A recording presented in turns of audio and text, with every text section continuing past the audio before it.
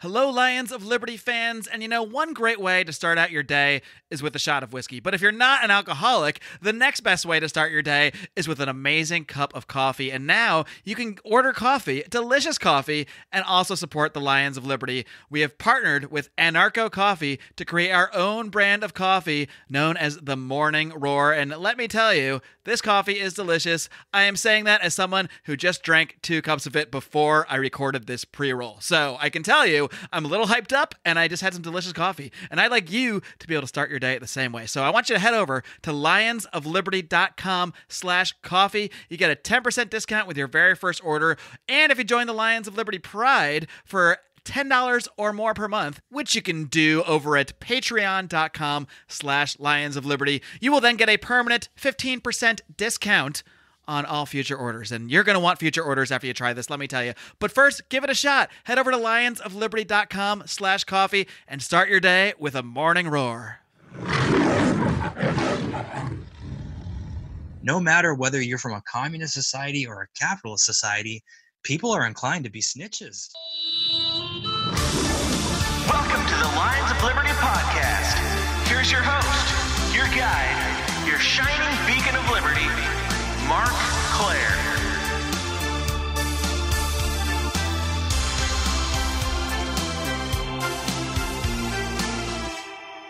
Heidi-ho, Liberty neighbors, Liberty lovers, the Liberty adjacent. If you're listening to this podcast, you at least have a minor concern in the ideas of liberty, unless you have tuned in completely by accident, in which case I thank you for at least listening to the pre-roll ad, and hopefully you get some delicious coffee. Non-partisan, non-ideological coffee over at lionsofliberty.com/coffee. But this show is ideological, of course. This is the show where every single Monday I interview great minds in the libertarian movement, like you will hear in today's episode, the 398th edition of this program, on a very steady approach to the 400th episode, which I've got some pretty big plans for. But I'm going to keep them in my back pocket because I like to keep you guessing. But please do hit that subscribe button so you don't miss the 400th episode and so you don't miss all the great action at Lions of Liberty, because it's not just me here every Monday. I've also got my friend and colleague, the ranting and raving Brian McWilliams, every single Wednesday, dishing his dose of comedy, culture, and liberty. I believe he's got a very interesting episode of Libertarians in Living Rooms Drinking Liquor this week with our friends Jason Stapleton and Michael Bolden of the 10th Amendment Center. Meanwhile, John Odermatt wraps things up every single Friday with his hard-hitting and inspiring look at the broken criminal justice system on Felony Friday. You can also find today's show notes over at lionsofliberty.com/398. Really, without further ado, I bring you today's guest. My guest today is a libertarian activist working with freedom movements in both Cuba and Venezuela. Very pleased to welcome Zach Foster. Zach, are you ready to roar? I'm ready to roar. Excellent. Now, Zach, before we get into the awesome work you're doing in a couple countries that people might not necessarily expect freedom movements in, I want to get into first how Zach Foster became a libertarian. How'd you get involved with all this wacky political stuff? All right. Originally, I came from the Republican Party. I was one of the young Ron Paul militants that was pretty eager and happy to work within the system. I used to be a quote-unquote minarchist back then for people who subscribe to that idea. And that's kind of why I'm a little bit more tolerant of people who are not yet at quote-unquote our level. But the Republican Party alienated me at the same time that Dr. Paul had been opening my eyes. Before that, I thought that Fox News was, some of the most intelligent, most highly informed, elevated discussion ever known to Western civilization. Yeah, I was a young Republican, Eagle Scout. Both my parents were cops. I was basically the Boy Scout from the Norman Rockwell painting.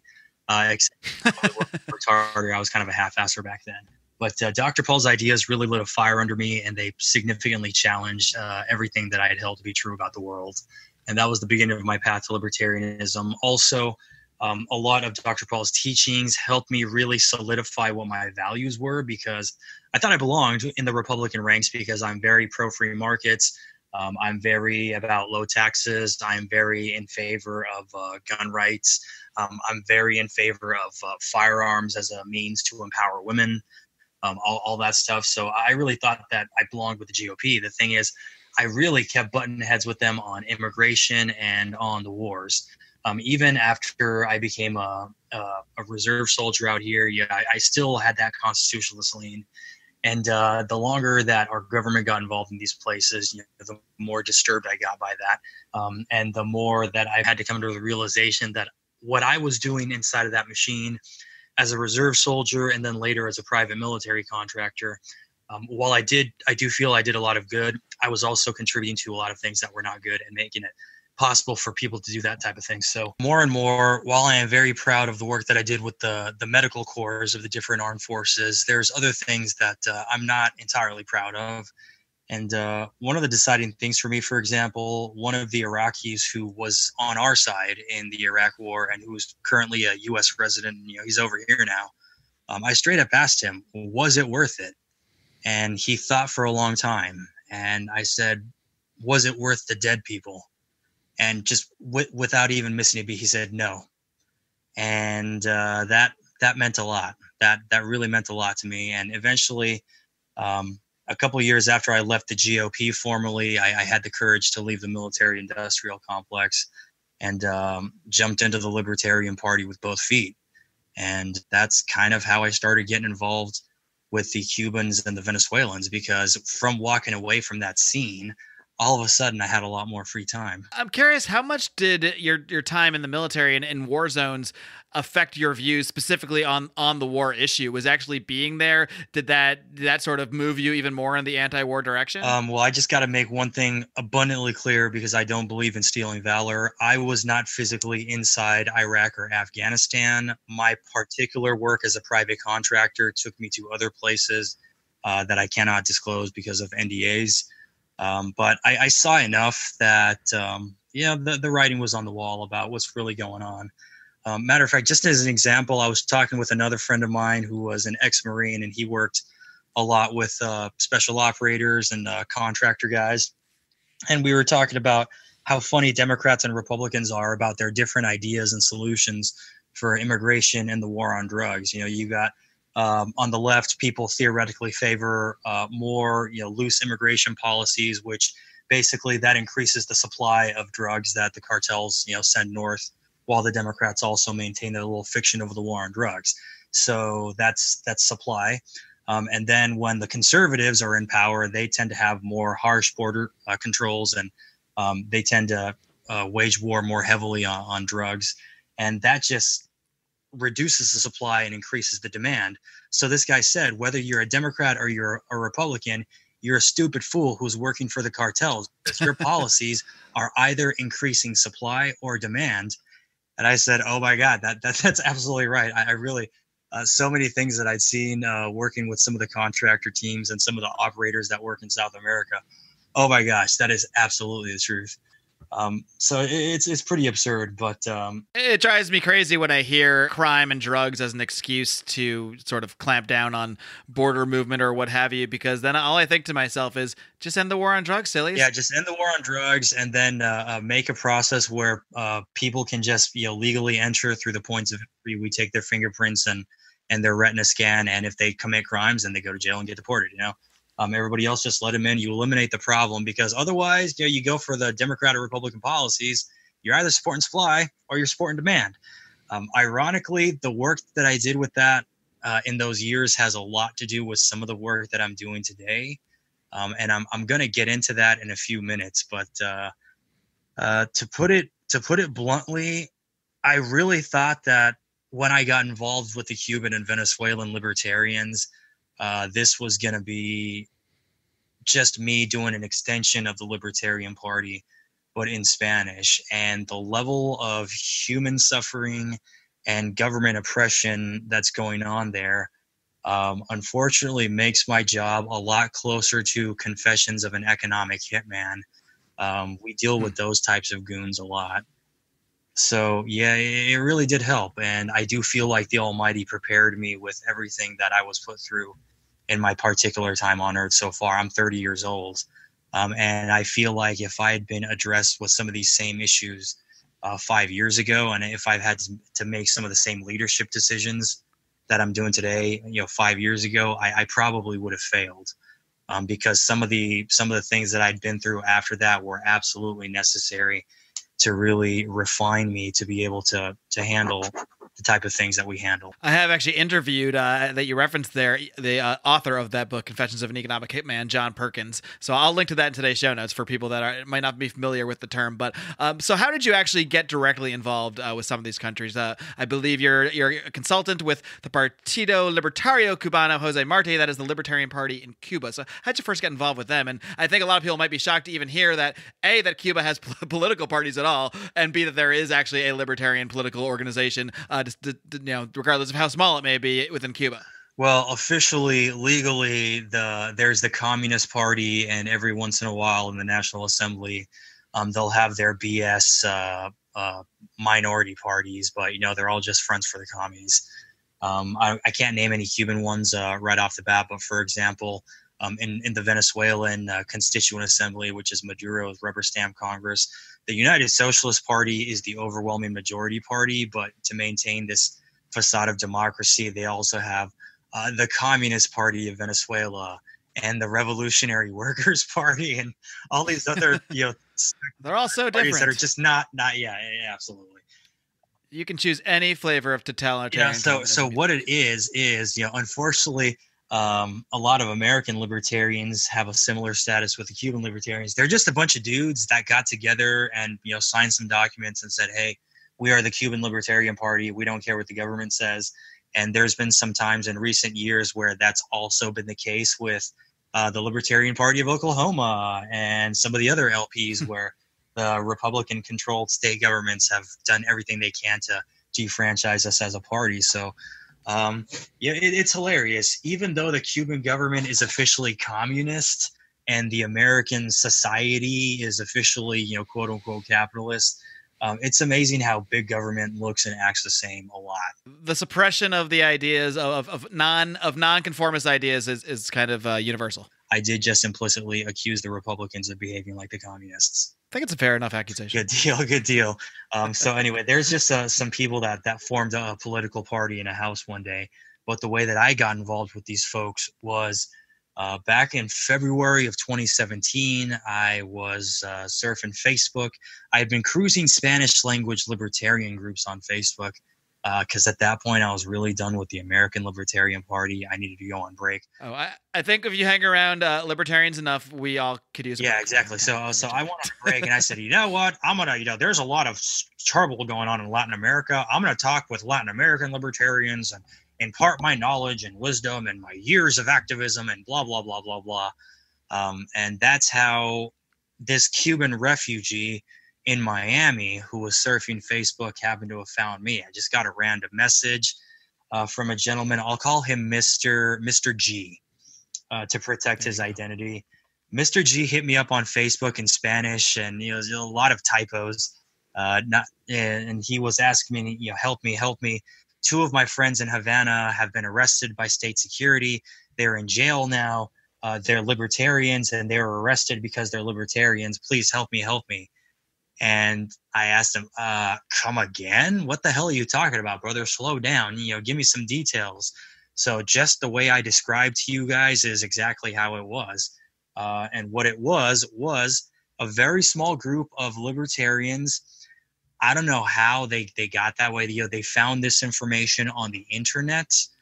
They were looking up words like freedom and democracy and limited government and free markets, things that they had heard whispers about over the years from different members of the Cuban opposition. And just from looking at that stuff, they happened to have found some Spanish language Mises material that was translated by some of the folks in Spain from the publications that they're making over in Auburn, Alabama. So this small group of libertarians on the island, they actually took the initiative to go learn about freedom, and that's how they independently became libertarians. I would love to be able to take credit for planting the seed of libertarianism in Cuba, but that absolutely did not happen. This small group of people wanted freedom so bad that they were looking it up, and they just learned about it, and they became libertarians by being self-taught. So they started this little book club. They called it the Mises Cuba Book Club, and they were literally meeting in a living room in a poor suburb in Havana. And they reached out to some libertarians in Spain, and they sent them some copies of, I believe, Rothbard's Ethics of Liberty, translated into Spanish. And so two gentlemen by the names of Ubaldo Herrera and Manuel Velasquez were going to this meeting of the Mises-Cuba Book Club, and they were approached by a couple of state security members who were dressed in plain clothes, civilian clothes. Now, state security, it's kind of Cuba's equivalent of the FBI, but what they really are primarily is the political police. Now, the FBI has taken similar stances in the past. For example, when they've carried out assassinations against Black Panther members like Fred Hampton. But for the most part, the FBI really is an investigative and law enforcement organization with shitty priorities, but they really are a law enforcement organization. Whereas state security, they are the political police. Their primary job is to protect the revolution, and their secondary job is to protect the law. So they got approached by these political police who had been watching them because both of them had history as activists. And Cuba kind of is a 1984 style country. But remember, it's a third world country. It's really ghetto. So instead of having cameras in every corner watching you, they can't afford that. So they'll just have a guy posted on that corner watching you because that's a lot cheaper. I mean, doesn't every neighborhood basically have people, not maybe just known guys like you're saying, but even I think there's a lot of suspicion between Cubans about people just in their neighborhood who might be spying on them or reporting them to the government. Oh, absolutely. And I can confirm that there are absolutely people in every neighborhood who are recruited, sometimes often coerced by the police to spy on people and pass on information. But you know what's funny is you got very poor countries like Cuba where out of desperation, people are willing to sell their soul to the Communist Party and sell information to the government and betray their activist brothers. You got a lot of people down there who are willing to be snitches because the Stockholm Syndrome is so high. But what's funny is you drive around places like Henderson, Nevada, Beverly Hills, California, Yonkers, New York, and you see all these neighborhood watch signs, and you've got all these HOA groups, and you've got a lot of the people from the wealthiest society. They're not desperate for money, but they're desperate for something to do because they really don't have to do anything during the daytime. So, they just organize these snitch societies, and that is an example of how if people don't teach themselves about liberty and constantly exercise their freedoms like it's a muscle, and that mentality of freedom like it's a muscle, no matter whether you're from a communist society or a capitalist society, people are inclined to be snitches. Hey friends, I got to take a quick pause here to tell you about another great libertarian podcast out there. It's called Free Man Beyond the Wall, hosted by the artist formerly known as Mance Rayder, now known simply by his real name of Pete Raymond. And I got to tell you, Pete is a machine. This guy brings you a new episode of his own every single Monday, Wednesday, and Friday, and he has done some absolutely fantastic in-depth interviews. He's had on everybody from Ron Paul to Thaddeus Russell to Phil Labonte, the lead singer of All That Remains, a very diverse group of guests, not always libertarians. He also did a great show with a Washington, D.C. insider lobbyist revealing a lot of the dirt that goes on behind the scenes in DC. He has done so many interviews that I have just said, darn, I wish I did this one myself. So I really do want to highly recommend checking out Free Man Beyond the Wall. You can find it over at freemanbeyondthewall.com, as well as iTunes, Stitcher, and all those fancy podcatchers out there. So what are some of the biggest challenges, besides the fact that anyone in their neighborhood may be snitching on them, that the libertarian movement faces in Cuba? Right now, we're kind of keeping a low, not we, but our people down there, our libertarian brothers. I say we so often because we have an international team. My organization is the Mises-Mambi Institute. It's Cuba's Mises Institute. I'll get to why it's not just called Mises Cuba. But the Mambis were the guerrilla fighters who fought against Spain for Cuba's independence in the several independence wars.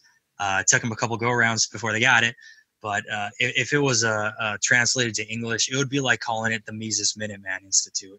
We are a think tank. We do produce knowledge. We do, make Spanish translations of, Mises and Rothbard, and we do produce original work.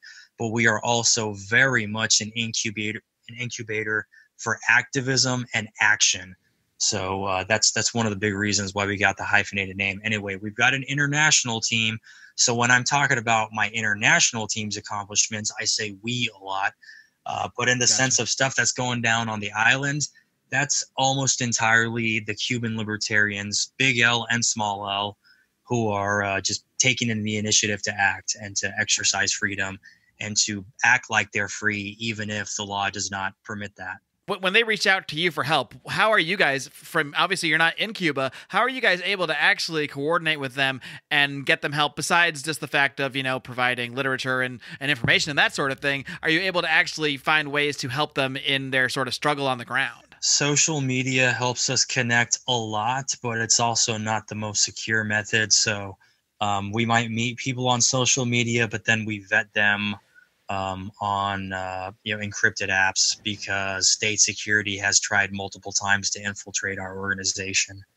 But that's one of the big. I mean, Cuban state security, like they'll actually try to join your Facebook group or something? Oh, hell yeah, dude. Wow. As a matter of fact, we got catfished for a few weeks by state security, and unfortunately they did get a couple $100 out of us. It was a very learning experience. But yeah, we got catfished like a mofo, and what really educated me. What, do they have a sexy Cuban woman as the profile pic? No, not at all. They've got an even bigger I'm joking. They've got an even bigger bait. Hey, I'm a Cuban doctor. I'm in this place. I'm proud of my country, but I'm not so proud of what I'm seeing my government doing. I have some questions about this libertarian thing. That's how they get us. And of course, that's literally the only way that you could honeypot a libertarian better than I've got questions about libertarian. Right. That is probably the number one way you could catfish a libertarian. If it was a hot chick holding marijuana, that's the only better way to honeypot it. Wait, you want to hear answers to questions about libertarianism? How much time do you have? Yeah, that's the thing. They honeypotted us like a mofo, and they didn't ask the Cubans that, because they probably would have suspected something. They went straight to us to ask that. So we got catfished for a couple weeks. They were acting like they were Cuban doctors deployed to Algeria. After talking about libertarianism for a couple weeks, then they start talking about, the situation here is kind of becoming intolerable. You're really opening my eyes. I want to get the hell out of here. And then, we got kind of excited. So we started sending them a little bit of money to make plans for them to get the hell out of there. But then other things started not adding up really fast. And as soon as they started getting the money, they got sloppy, and that's how they betrayed their cover. But the way that they got us is they took the identities of 4 Cuban doctors who are real Cuban doctors who have actually been deployed to other places. For example, one of the identities I can think of right off the bat, and I apologize to this man right in the beginning. I know state security is listening, so I'm just going to tell you those SOBs. I presume they all subscribe. So the doctor is Leonel Kindelan. He has absolutely nothing to do with us. We have never met him. We have never talked to him.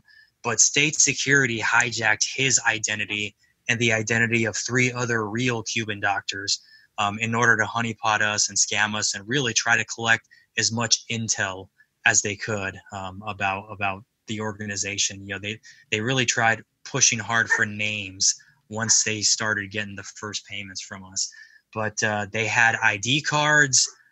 They had other types of documents for these people, driver's licenses from Cuba, selfies of them in all these places in Algeria, photos of their medical credentials from the University of Havana, from the University of Santa Clara.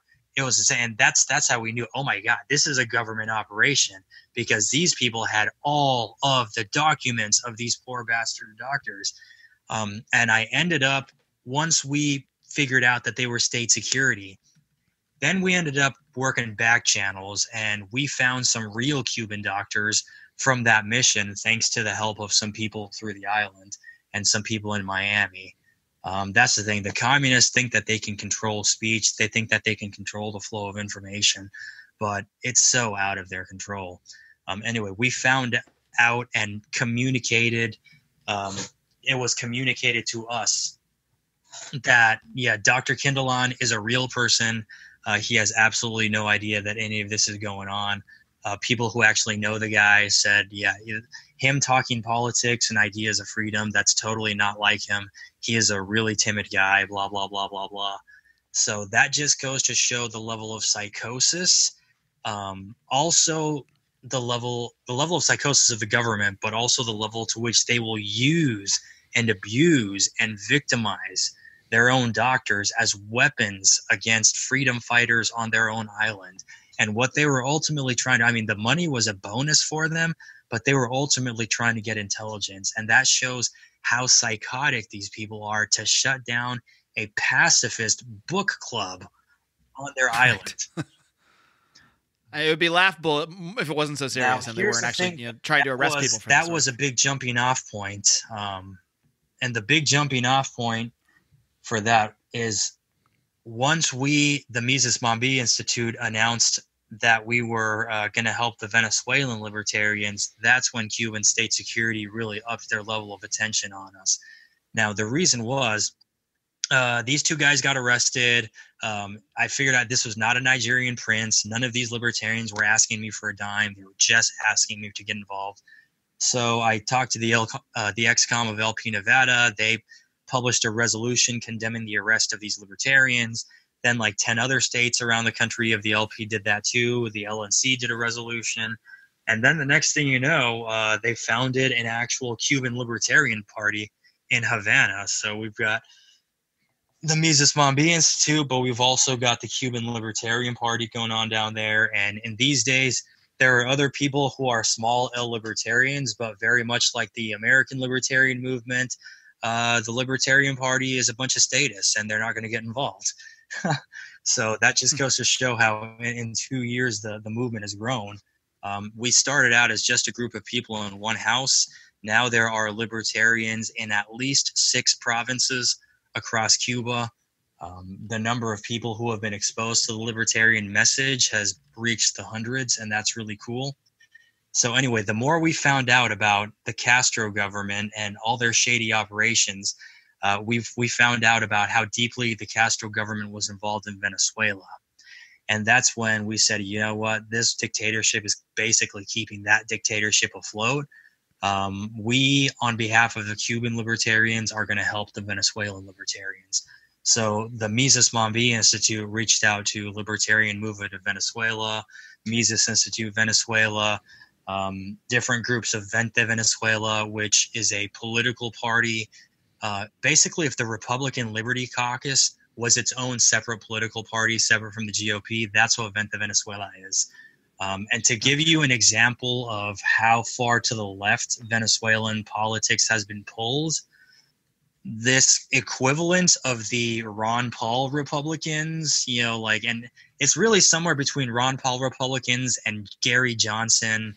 We believe in the free markets, not communism, and that's about it. That's as far right of a political party as there is in Venezuela. That's almost further right than a political party there is in the U.S. Then that's as far right as any party has gotten in Venezuela, which is hilarious. But anyway, I've been involved with those groups. But once we publicly announced that we were helping out the Venezuelan libertarians, state security really upped the ante. And the whole thing with Dr. Kindleon and them stealing his identity without him even knowing, all that stuff, that came after we made the public announcement. That was naivety on our parts, because when we started helping the Venezuelan libertarians, we were still in the mindset of, a lot of people are getting arrested, but this is still worthwhile work, and this is still basically an extension of the Libertarian Party, so we're going to keep doing it. We had no idea how psychotic they could be and how much resources that they could possibly throw against us. So I recently moved. I had a particular place in Nevada, and I went to somewhere else in Nevada because unfortunately my last address was public information. I had an arrest warrant because of an unpaid parking ticket that I forgot about at the time. They issue arrest warrants for this? In Nevada, absolutely. I say that with shock as if I haven't heard a million horror stories, which I have. Nevada's got comparative freedom, but they are still statist as all hell. And yeah, another irony is we can thank the Republicans in the Nevada legislature and the Republican governor of Nevada for the most historic increase in taxes in the history of the state. But I digress. Anyway, state security got a hold of my old address in Nevada because it was public information. And that just goes to show you these people are watching us, even the ones here in the United States who are involved, because they are that demonically possessed and hell-bent on keeping control of Venezuela, because Venezuelan oil is keeping the Castro regime afloat. That's the thing. You got all these loonies talking about hands off Venezuela, which really that's just the platitude for the U.S. Do not mess with the Castro and Maduro governments and the shady operations that they have going on there. That's really what it is. So we really are fighting the beast, and that's why I said this is a lot more like Confessions of an Economic Hitman than I ever could have imagined, because I never, ever would have believed that I would ever be on the phone with a state security agent of the Cuban government. I never believed that I would be physically telling these people, hey, you know, buddy, if you're selling out to the government, you're selling out to the cat, dude, you might as well just kill yourself. It's not going to get any better for you. You know, I just do it. I mean, yeah, at least have some honor. Just kill yourself, dude. Hey, so I just want to go back and clarify. So were there actually Cuban agents in the United States that were they like actually harassing you at your address? Like, how did you find out that they had figured out where you live? No, Cuban agents in Cuba were looking for information about me, and they found my address because it's public information. And if somebody has had a previous arrest warrant, there's a gazillion websites where you can pay like $5-10 and they'll just give you that information. Gotcha. So was there any concern that they could actually take that information and, you know, somehow, I mean, do they have ways to actually like somehow physically get to you here? I guess obviously you don't want your address blasted out there anyway. I don't think that they would have done that. Because that really would have raised the spotlight on them. And under the Trump government, especially after the incident with the supersonic, messing with people's eardrums at the embassy, if they had actually physically messed with me here, there probably would have been consequences that they feel would not have been worth their time. But even still, that's just not a risk that you want to run, because the Cuban government unfortunately learned a lot from the CIA, but they also learned a lot from the KGB. And if you piss them off enough, and they want to maintain plausible deniability, they'll just find gang members to do their work for them. Scary stuff. Yeah, you can approach just about anybody. Say, hey, we know you got an arrest warrant for X, Y, and Z. Do something, and we'll look the other way.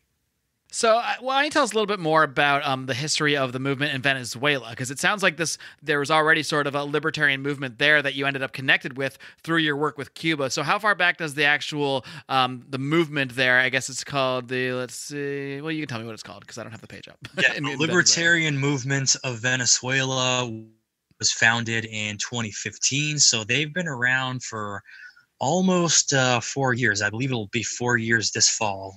I'm very impressed by that. But they started up, it was a group of independent libertarians, small libertarians, and Venezuelan history really started to change in 2014. 2013, Hugo Chavez kicked the bucket, and he had designated already Nicolas Maduro as his hand-picked successor. So Hugo Chavez kicks the bucket while he's still president. Maduro was named interim president because of the death of the president, and then later on they had elections. Obviously, the elections were rigged so that Maduro slightly won, because really the moment that Chavez died is when a lot of the opposition became active again, and they made it abundantly clear they did not want this anymore. Let me go back and backtrack a little bit.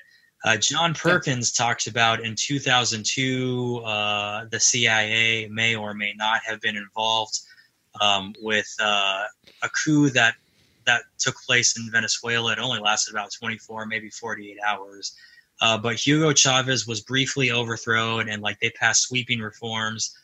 They were going to start privatizing PDVSA, which unfortunately needs to happen. But they were, doing it their way, not the free market way, but the crony capitalism way.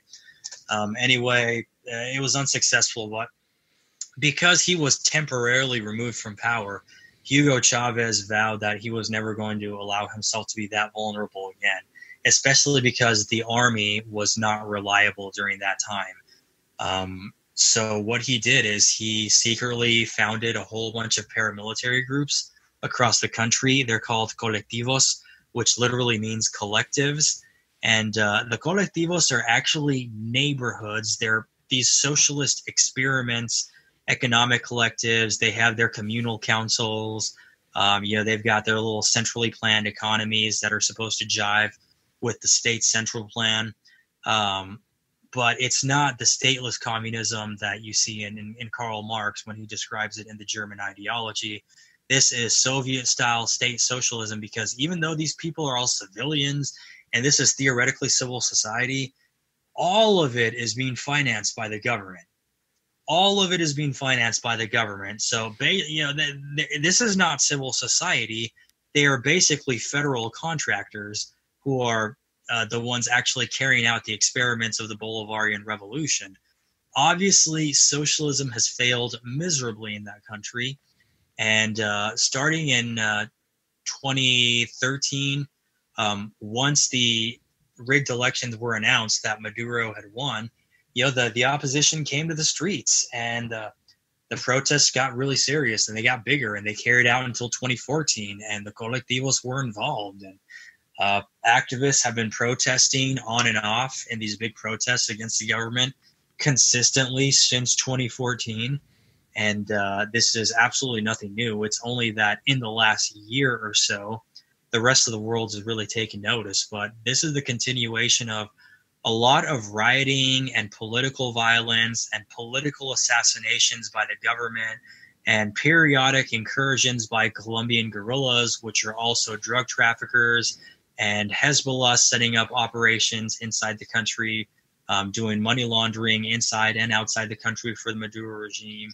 So that's real, because to be honest, the cynic in me would hear the Hezbollah stuff and just think it was a neocon talking point. Oh, no. The Hezbollah stuff is absolutely real. So what is their interest in being in Venezuela? Officially, culture, and there's a lot of Lebanese businesses that are do business in Venezuela. But basically what it was after the 2002 coup, which was also a year after the war on terror started, as a giant middle finger to the United States government, Hugo Chavez basically embraced every government that the U.S. government hates. Or if not every government, then every movement. So, for example, the Chavez regime and the Maduro regime have excellent ties, even closer ties with China politically than we do. Not necessarily economically, because we buy more crap from the Chicoms than the Venezuelans do, but politically, definitely. There are Chinese troops inside the country advising Maduro's hitmen, the soldiers, I mean. And goodness gracious, what else? They've got really warm relations with Iran. They have been helping Iran get supplies for their nuclear program. So basically everything a neocon, a warmonger would want Venezuela to do. Yeah, Hugo Chavez actually went and embraced all of that. It's the real life equivalent of what a neocon would dream up were they to want to invade a country, only he actually was doing it. Oh yeah, the playbill that you see in Venezuela, it is absolutely John Bolton's wet dream.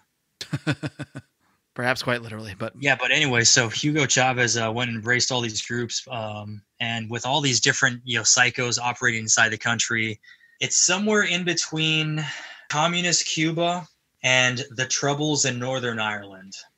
Sounds like a blast. Maybe too literally. Yeah. So all that stuff with the IRA and all these gunfights not making it to the news all over the place. Military repression, crap being set on fire, decrepit infrastructure, mass protesting. It's definitely somewhere between communist Cuba and the Troubles in Northern Ireland. So in many ways, I mean, it sounds like the situations both in Cuba and Venezuela, maybe particularly for libertarian activists there, are, I guess, to put it very lightly, very, very difficult. So what can American libertarians, or just maybe regular humans that hear about the plight of these people in Cuba and Venezuela, what can we actually do to actually help people spread the ideas of liberty, help them in their struggles? What sort of actual activism are you guys able to help with, and can connect other American libertarians who become passionate about this stuff, maybe hear this interview, want to know what they can do to help out? All right. Well, for starters, I'm going to give the broke SOB option, which it helps us somewhat. We've got donation links. People who can't donate to us, share our links with people who can. We get a lot of people talking about, well, I want to volunteer, I want to help, I just can't give you guys any money. Number one, honestly, if you're in that position, you should probably be trying to make some side income instead of trying to spend more time helping freedom. We really appreciate it, but if your own bills are not being paid, you really can't help us that much. So share our links with the people who can. You can give to our organization on PayPal. We're waiting for recognition, but we have filed with the IRS for tax exempt status as a 501c3.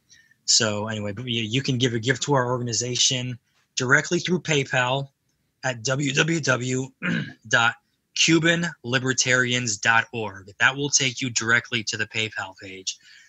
So tell people, hey, if you want to give money to the Cuban Libertarians, that gives it directly to our institute. And then from there, we commit it to different things going on in Cuba or Venezuela as we see fit. And that URL for the PayPal donation link is www.cubanlibertarians.org. There's also our main website for the Mises-Mambi Institute, www.mises-mambi.org. So one more time, Mises, MISES-MAMBI.org. Share those two links far and wide with as many people as possible. And that's the broke SOB option. Other than that, honestly, unless people have a podcast with a lot of listeners or they can give us a lot of promotion, the only ways that you can really help these people is with money and supplies. We love that people are ready and willing to do protests, and we love that people, kind of want to find a way to buy a T-shirt with their logo or something like that. But really, these people are in crisis mode with all these blackouts that have been happening around the country for the last month or so. A lot of people have died in the hospitals because their blood machines shut off, their breathing machines shut off, the NICU shut off, the lights shut off in the OR. So you've got a lot of people just paying funeral expenses at an accelerated rate, and that's costing a lot of money. With the power outage, you've got a lot of food that people were saving has gone bad in the refrigerators. So the food crisis has gone bad from worse because they have fewer ways to preserve what they have.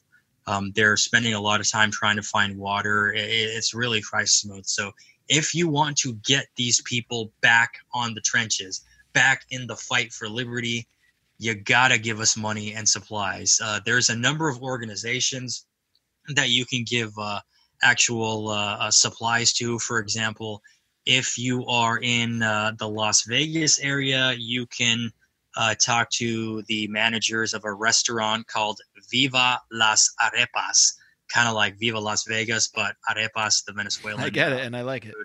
Yeah, so Viva Las Arepas, they get involved with different nonprofits all the time. They can send materials down there. In Los Angeles, there is a nonprofit called Together in Music.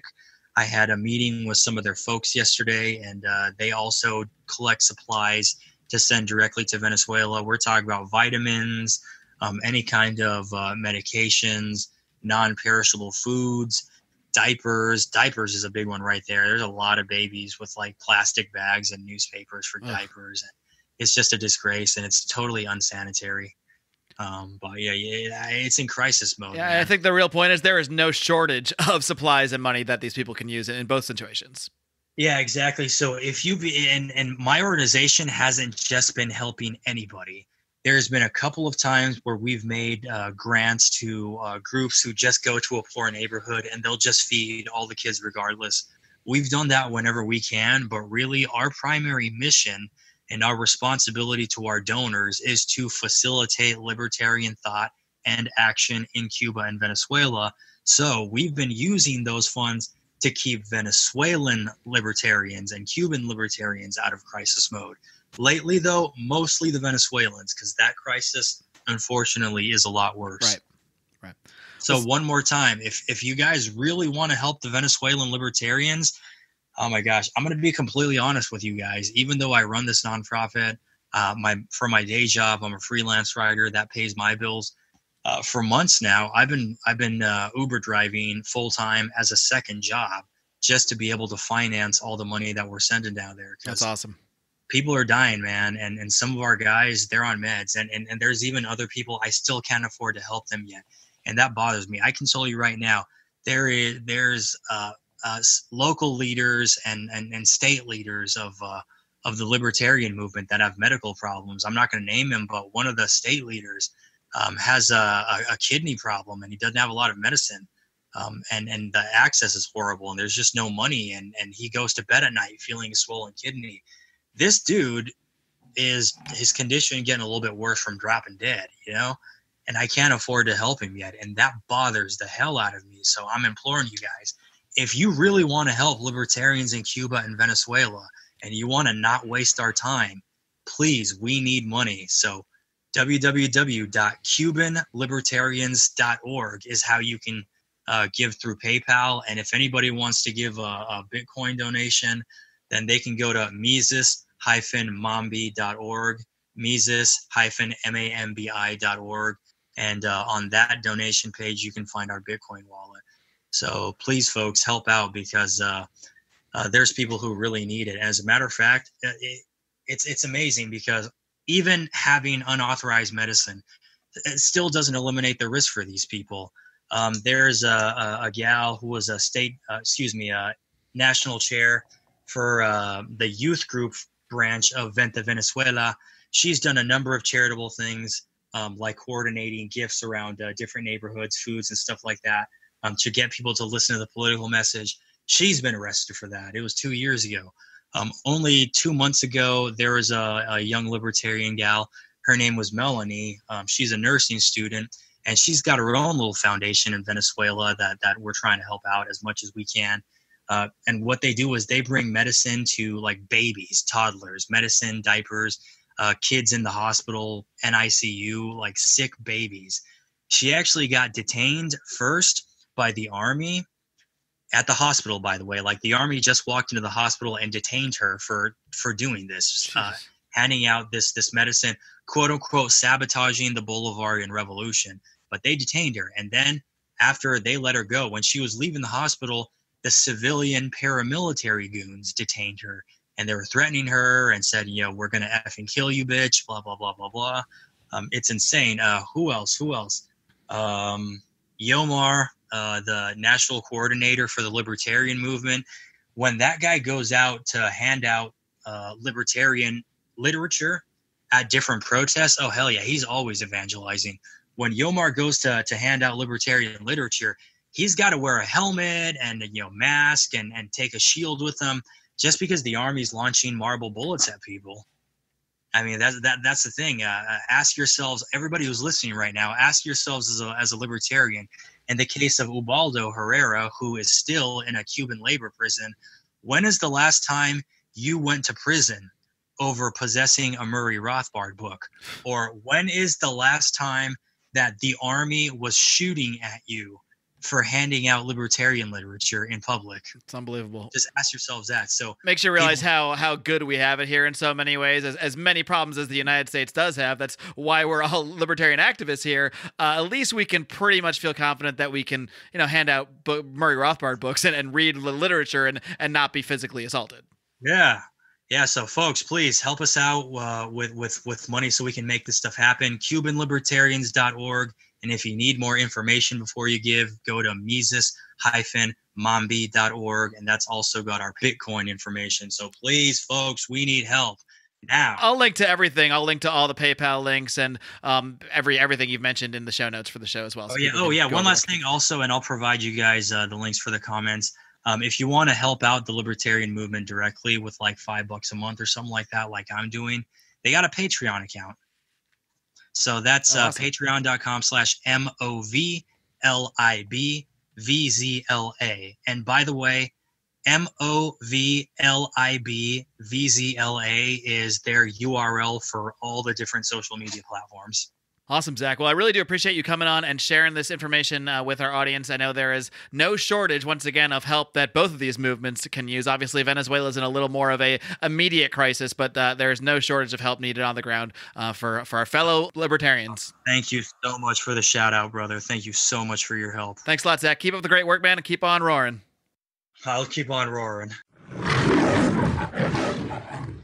All right, well, I tend to believe Zach Foster. I tend to believe that he will continue to keep on roaring out there for the causes he believes in, for the Venezuelans and Cubans out there and people all over the world. And I hope you people will do the same, because that is why I do this show. I want to inspire more people to be out there roaring about the ideas of liberty, engaging in conversations with people, because we really are very lucky that we live somewhere, at least for all the flaws here in the United States, we do have the privilege. It's not really a privilege, it's a right, but we have a protected right for the most part. There are many issues which we could go into, but for the most part, we do have the protected right of free speech. We are able to essentially freely discuss the problems that we see with the government and that sort of thing without fear of being tossed in jail. That is not true of many of our brethren overseas. Definitely not true in Cuba, and it's not true in Venezuela under the current conditions whatsoever. So I really do encourage you to look into more of these organizations that Zach mentioned today and the various ways you can help our friends in Cuba and in Venezuela. I will link to all of the various organizations and methods of assisting that Zach mentioned during the show over in today's show notes, which you can find at lionsofliberty.com/398. A reminder that this program is entirely funded by our listeners. Well, for the most part, we do have some minor ad campaigns, but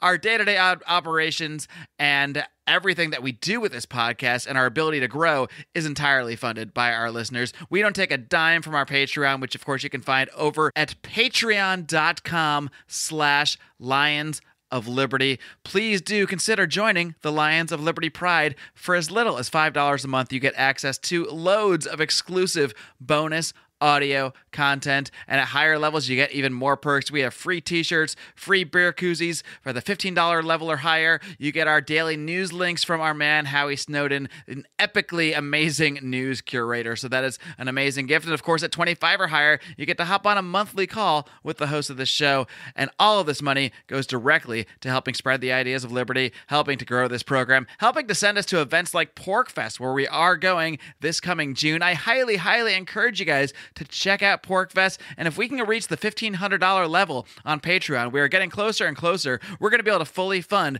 a mini documentary about our time at PorkFest, which is great both to highlight PorkFest and the Free State Project in New Hampshire, but also great, of course, to highlight this podcast. Just another way we can get more content out there to help us grow. So again, if you are a fan of the show, please do consider checking out our Patreon at patreon.com/Lions of Liberty. Of course, there are many, many free ways you can help this program. You can, of course, share this program on social media, on Facebook, on Twitter. Share it with your friends and family. Spread the word. That costs nothing but a few seconds of your time. And, of course, we can always use more 5-star ratings and excellent reviews, especially on iTunes, because that is the primary platform where most podcasts draw most of their downloads and listeners and that sort of thing from. So very important to get as many reviews and 5-star ratings as possible over on iTunes. But of course, review us anywhere you want. We'll take reviews on Stitcher. We'll take reviews on YouTube. I don't even know if that's a thing, to be honest with you, but we do post all our shows on YouTube for those of you that like to listen there. You can also find us on Spotify. So really, anywhere you can find us, I'm sure there's a way to rate us or subscribe to us. So I suggest doing it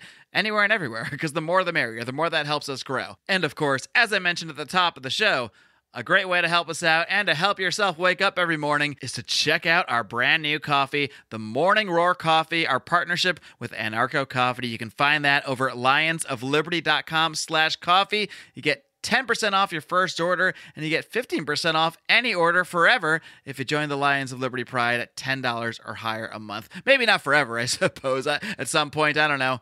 Who knows? We might be in a weird future where people don't even drink coffee anymore. Maybe we just take little energy injections every morning. I don't know. I don't know where things are going to go. But for now, if you join the Lions of Liberty Pride at $10 or higher, you will get a 15% discount on any order over at Anarcho Coffee. lionsofliberty.com/coffee.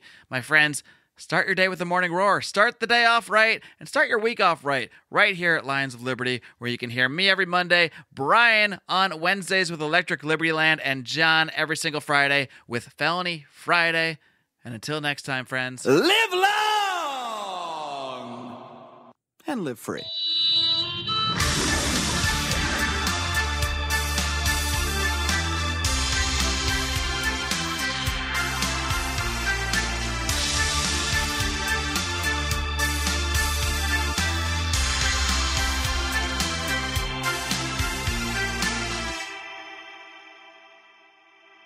Are you tired of banging your head against the proverbial wall of politics and getting nowhere toward actually making your life more free? Are you tired of interview podcasts that have the same guests as every other libertarian interview podcast out there? Are you tired of hearing the same news stories that you can hear on the mainstream media? Then you need to listen to The Lava Flow, where we don't do politics and we don't do the major stories that exist only to divide you. We talk about news that affects you and your freedom, and we work to find solutions that can actually help you to be more free. Check us out at thelavaflow.com. Listen to We Are Libertarians at wearelibertarians.com. My name is Chris Spangle, and I host a show where we talk about the stories you and your friends are talking about, and then we give you libertarian solutions so you sound smarter when you're talking to your friends. We're going to make you sound like a genius. Tune in now at wearelibertarians.com. Are those dry, boring, run-of-the-mill political talk shows putting you to sleep on your commute or at work? Are you ready for some fun? Look no further. Blast Off with Johnny Rocket is a Seattle-based podcast expressing viewpoints of free markets, voluntary exchange, badass music, wicked banner, and of course, drinking. The Blast Off doesn't shy from the truth, but always brings the party. Let's rock and roll, Raylene. Bring it on, Johnny. You can check us out at thelaunchpadmedia.com/blastoff. Again, that's thelaunchpadmedia.com/blastoff.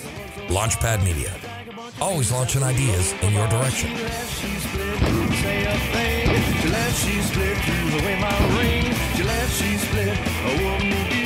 And now I'm crying over you.